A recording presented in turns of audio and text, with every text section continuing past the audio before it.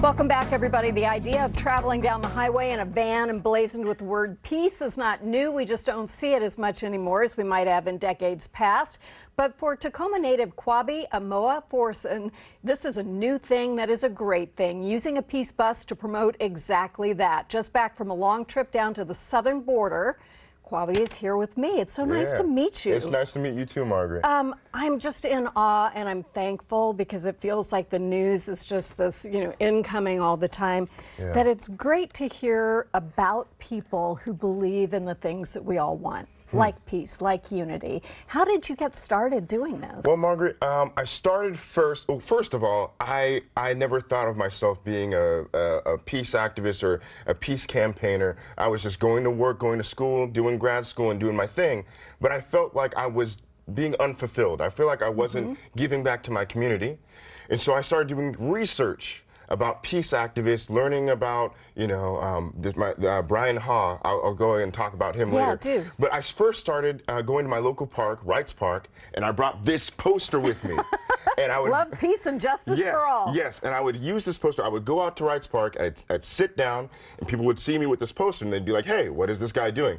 So they'd come up naturally, and they would ask me what I'm doing, and I'd say I'm talking to people about peace.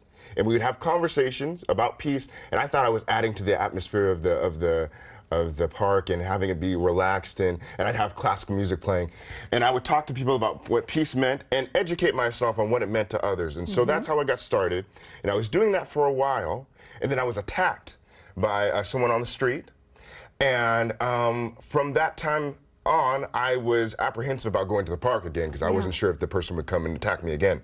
But was it connected to your work? Not at all. Okay. Mentally ill, a person who was struggling with mental illness, and they attacked me.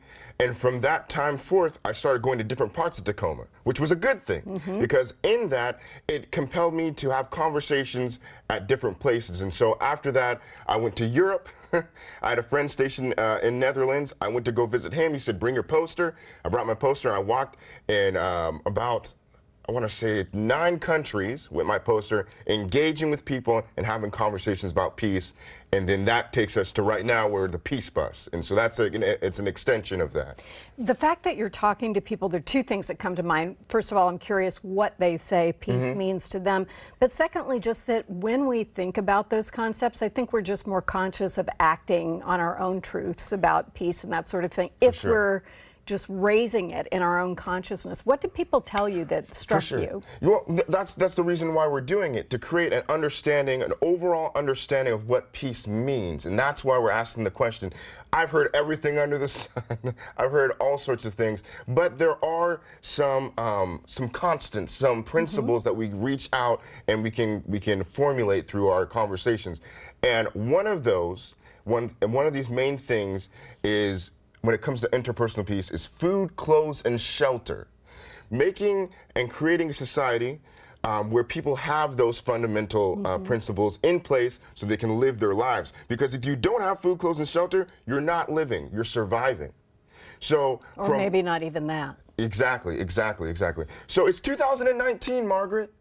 People in the world today should have food, clothes, and shelter. It's not something that's abstract. It's not something that can't be done. It's tangible. And I've heard from people all over the world, and they believe that food, clothes, and shelter is something that needs to be established for your everyday average citizen. Because we know there is enough if we just figure out how to distribute things and stop assigning different values to different lives, which is where most of the evil comes from in the world. Your inspiration was a man named Brian Haw. You mentioned him. Tell me about Brian. Brian's my guy. It's my guy. So I'm very familiar with Martin Luther King and Gandhi. These guys are awesome. But when I was doing my research, I was looking for someone in the current day who is making strides towards peace in our current day and time. And I came across Brian Haw. He died in 2011, but he spent 11 years outside of Parliament Square in London, England, promoting peace. And he had this weird, crazy idea, which I believe a lot of people believe, and that is that no matter where you come from, your economic status, whatever your religion is, we are equal because we're human beings. And he really stood by this principle, and I fell in love with it, with him and his mission, and I tried to implement that in my own efforts with the Peace Bus. Now, you've run across some very special people. Everybody's special, but some things that were very memorable to you. Michael Nagler, tell me about Michael. So Michael Nagler was the professor of nonviolence at Berkeley for a number of years, and now he runs a center in Petaluma, California that's called the Meta Center. And it's a center completely devoted to nonviolence and teaching people about what nonviolence means. And so we sat down with him, did a whole podcast with him, asked him several questions about his work. He believes that there's this shift that's going to happen where we move from a society that's materialistic to people-oriented, and that will bring fulfillment in our lives and compel us to be more positive in each other's lives. And so we talked about that, and I think that if we focus on peace and create a methodology behind practicing it, we can create this new world he's talking about. And that could include and begin, if I'm not incorrect, let me know if I am, in just how we behave every day. Peace, we may think of as, okay, there's no war, there's no conflict, but it can actually mean that I'm just nice to you when I see you, that I am aware of you, that I open the door, that I help you with a package, that I'm civil in my dealings with other people. For sure. It's all connected, Margaret. There's three kinds of peace. There's inner peace, there's interpersonal peace, and then there's the world peace you're talking about with, you know, if America has better ties with Canada and things like that. And they're all intertwined. They're all equally important. But we can do something today about that. Is it possible for us to skip ahead to the kids at Disneyland? Can I ask our producer? Yes. All right. So you talk to children at Disneyland and young people, which is kind of a great place. They're already in the happiest place on earth, so they're in the frame of mind. And you ask them a few things, and we wanted to play what they had to say. So here's a look at that. All right. What does peace mean to you? Peace means love. Peace means is being good and being very helpful and very big-hearted. Love. Like quiet time or not loud, like the volume down. Happiness. Peace means to me that everybody's kind and it's fair for everybody and there's no outbreaks or anything. That's something.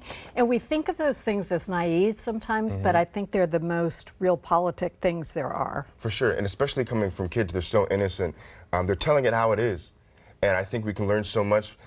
To have a positive connotation already attributed to peace at that age is so profound. They've thought about it, and they've thought about fairness as a part of that, which is really interesting, the idea of equity. So what happens with the Peace Bus next? Where are you going? Peace Bus, well, okay, so we hope to do an East Coast excursion next year. But in the meantime, we're hoping to go to schools in our area and tell what we've learned, to share the education we've gotten from everyday people about what peace means, and hopefully through this, create a methodology behind putting peace into action. Great. Well, I hope this segment will help. It'll be online this afternoon, so email it to whoever you like out there and see if we can't get that going. Thank you. You are a wonderful human being. Thank you so much, Margaret. Appreciate it. You can help. The Peace Bus is accepting donations of food, clothes, and hygiene products. We've got all the information on how you can help and keep up with the Peace Bus on our website.